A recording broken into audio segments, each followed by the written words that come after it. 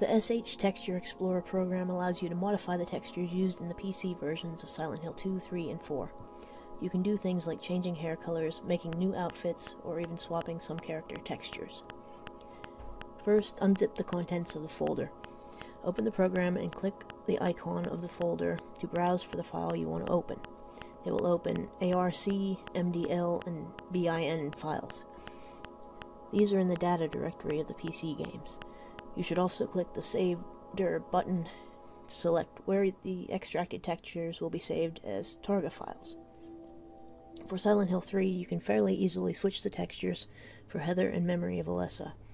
Heather's textures are in the chrpl.arc file, and the enemy's textures, including Memory of Alessa, are in the chren.arc file. If you open the chren file, you can scroll through until you find Memory of Alessa's textures. There are only 3. Right-click and select Extract Selected Texture. You can then open the chrpl.arc file and find Heather's vest outfit. There are several copies of this in there because one of them is for her mirror reflection and others are for the bloodier versions of the same outfit. You can open these in an image editing program such as Photoshop.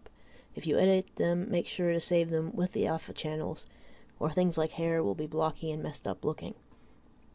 The alpha channel can make parts of an image transparent, and this is used for things like making it look like characters have individual strands of hair. For switching Heather's normal outfit with the Memory of Alessa skin, you may want to rename the files to something easy to remember, like moaface.targa, moavest.targa, and moaskirt.targa, and likewise with the Heather files. Heather also has a 4th file just for her hair, so that needs to be edited darker to make it work with the Memory of Alessa skin. To replace the default texture with another file, select a file, right-click, and click Replace Texture.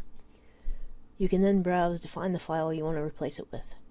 I've replaced all of Memory of Alessa's files in the chren file with Heather's textures, and then replaced all instances of Heather's normal vest outfit in the chrpl file with Memory of Alessa's files. However, there are some issues with the Texture Explorer. In Silent Hill 2, there are different files for the characters under different lighting conditions. All of these will need to be changed. In Silent Hill 3, the program only opens some of the game files, mostly characters and monsters. Other things like billboards cannot be extracted or altered with this program. In Silent Hill 4, files have multiple copies of the same texture at different sizes in each file, but you only need to change the first in each set, not the ones with the map in their titles. Also, this may not run on more recent computers. If it's not working, try putting it in compatibility mode for WinXP Service Pack 3, or running it as an administrator. The SH3 files usually include multiple models and textures, and the SH2 ones need to be replaced for multiple models, so please don't ask me to upload the altered model files, since that would be uploading a huge part of the game, and it's more work than I'm willing to do right now, especially since the PC versions aren't even widely used or supported anymore.